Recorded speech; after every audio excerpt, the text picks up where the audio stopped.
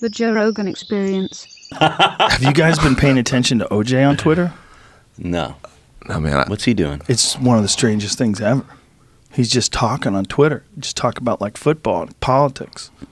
And the comments are just the most ridiculous shit. Everything that you would expect. I'm sure he can't read them. The comments are just filled with just murder jokes. Yeah. Really? Oh, Yeah. wait, no, not his comments. You know, His comments, like under his Right, thing, his he comment. says his thing. Then under his all, all the yeah. people that comment on his post, it's all just murder jokes. As long as he's not making murder jokes, I guess. no, my friend has the largest O.J. Simpson T-shirt collection of like the free O.J. Juice is Loose in the world, and he had an exhibit here in L.A. a year ago at a museum, like 150 shirts. Pretty amazing.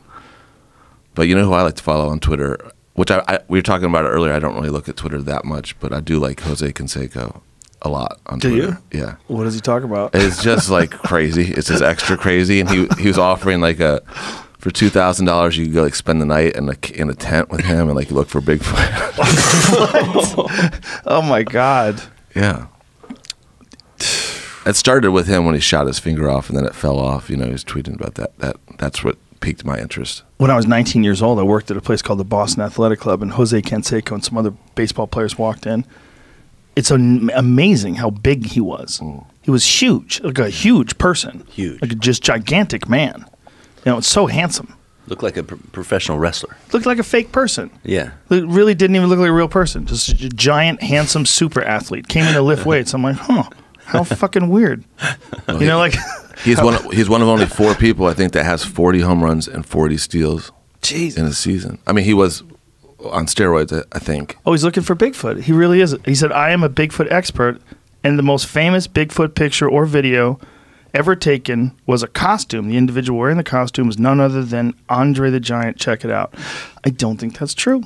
I think that's pre-Andre the Giant's career, in fact. That picture was from the 60s. That's the Patterson-Gimlin footage. Well, the Giant was alive then. Are you saying Jose Canseco doesn't know what he's talking about? I'm going to go out on a limb. He's incorrect here. Have you seen what Andre the Giant could drink in an average night? Oh, yeah. It's incredible. Yeah, we had Jake the Snake on. Jake the Snake used to drive him, and he had amazing stories about driving Andre around. Jake the Snake was your designated driver. He would drink like 24 beers in like a half hour. The way his hands were so enormous that the beer, they didn't even look real. They looked like mini bar beers. You know, his hand just covers everything. He was so huge. But when I saw a guy like Jose Canseco, I'm like, well, there's no fairness in this world. There's no fairness. How are me and that guy the same species? There's no fairness in this world. Well, good. Interesting. You learned early. Yeah, it's a good lesson to learn. It's a good lesson. Yeah, it's like the first time you really get dunked on pretty hard. You need to know. That can happen to you too, bitch. You know, I think it's important to kind of be reminded of like your position in society, in the world. When I was 10 or 11, I was listening to I was getting driven home from a Little League game by my dad, who's one of the sweetest guys ever, right? And we're listening to the Indians game, and this new shortstop, who at the time was terrible, named Jay Bell, like dropped the ball. And I was like, Dad, I bet you I'm a better shortstop than Jay Bell. And my dad stopped the car. And I was like, Patrick, I love you so much, but you're 11, and there's no possible way you're better. There's only like 50 professional shortstops, and there's no way.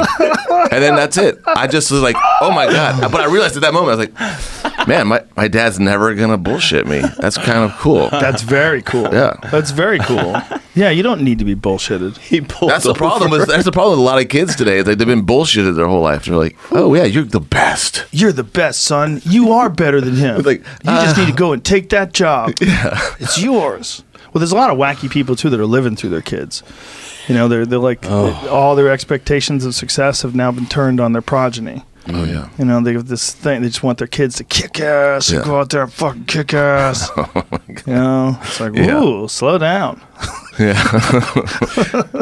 It's hard. Fine line. Yeah. How do we get Jose Canseco's Twitter? It's crazy, huh? It's crazy. It's a wild dude. Wild man. I mean, it's cool that a guy that, I mean, his life story is incredible. If you haven't had him on, I'm guessing that. No. You should have him on. Oh my God, that would be great. Bash Brothers. Yeah. Have him just tell exclusively Bash Brothers stories. Man. people are always going to be mad at him forever because of the steroids thing, right? Because he told on those other guys that were doing it. His other Bash brother was found out, right? Mark McGuire. I don't know, man. I don't know much about the I mean, I know the difference between doping and steroids or whatever, but I kind of feel like if you're, I don't know about steroids necessarily, but if you're riding a bike across France and like, I don't know, I feel like you could dope a little bit. I'm not doing it. Someone needs to do it. Well, doctors have actually said it's probably physically safer to take the steroids if you're going to do something like Tour de France, because it's so insanely grueling on your body that you want to be able to recover. But we have this weird thing. It's like there's a thing that makes your body work better, but you're not supposed to take it. If you take it, we get mad at you. But we want you to do good. We want you to do your best. But we don't want you to take this thing. You could drink yourself to death. Oh, yeah. We're never going to stop that. But we don't want you taking steroids because then you'd be too big and you hit too many balls. Like, what? How come we can't do whatever the fuck you want? Everybody or nobody. Yeah. It's the cheating thing. The thing is it affects kids. That's where it gets dangerous, is because if you find out, oh my God, these guys just openly do steroids and they tell you what they do. Yeah, then middle schoolers will be doing it. Yes. That's the real fear. The real fear. Because that would happen, because there's middle schoolers that are professionally like competitive. Sure. All over this country. Kids in high school do steroids. Yeah. I mean, also you do a bunch. I know somebody that did a bunch of steroids, and he was describing to me the process of that he literally was doing it. He wanted to get big, and I was like, so what do you do? What do you do when you're big? He's like, yeah, well, you got to start taking these estrogen blockers and yikes, all this stuff. I was like, what the fuck? He's like, yeah, if you don't take, your body stops making testosterone. And I was like, what the fuck? I was like, well, this is probably a controversial statement, but I was like, well, Bruce Jenner said that he did steroids for breakfast. I mean, you think that depleted his testosterone production? They don't. I don't think they believe that there's a connection between gender identity and testosterone levels. I think they think it's a wiring issue, for lack of a better term. But there is always a thing that happens to people if you take steroids, that your body has this inability to make its natural hormones, and so you get depressed. There's like a depression time, and it could be really funky for a lot of athletes. Is that where Jose Canseco's out there looking for Bigfoot? Is it because he just needs to clear his head? Could be. He also had some MMA fights. He might have got his brains knocked loose. Like he had one MMA fight against this fucking big giant dude. What was his name? Yeah, that was early MMA. No, it was after his whole career thing had gone. He got it. He had a fight with was it Hong Man Choi? It was Hong Man Choi. Hong Man Choi is huge. So him just to accept this fight is crazy. We're talking about a guy that's like, Hong Man Choi is like literally 7 feet tall. And Jose Canseco's an enormous guy. I recognize him from movies. He's not enormous compared to Hong Man Choi. And Hong Man Choi was a professional MMA fighter. He fought some really, really tough guys in Japan. So it was a total, complete mismatch. But he needed the cheddar, so he stepped in. You know what that looks like? Look at the size of Choi, bro. That looks like when you have like a real G.I. Joe guy and then like the generic G.I. Joe guy. It looks like he fucking found Bigfoot. And even though like Canseco is still a fucking gorilla, I mean, he's a stout man, super powerful, gigantic man. But that just shows you how big Hong Man Choi is. Did he get? He got pummeled. He got pummeled. I think he blew his knee out, if I remember correctly. I think he threw a kick. And he blew his knee out, and then Hong Man Choi pounded him into Danny oblivion. Bonaducci, too? Yeah, oh no, did he really? I just saw a picture of them standing together in the ring. Oh my God, he's so much bigger than Danny Bonaducci. He's a really huge guy. Right there. Is that there? Yeah. Oh my God, he did. Danny Bonaducci's crazy. Jesus.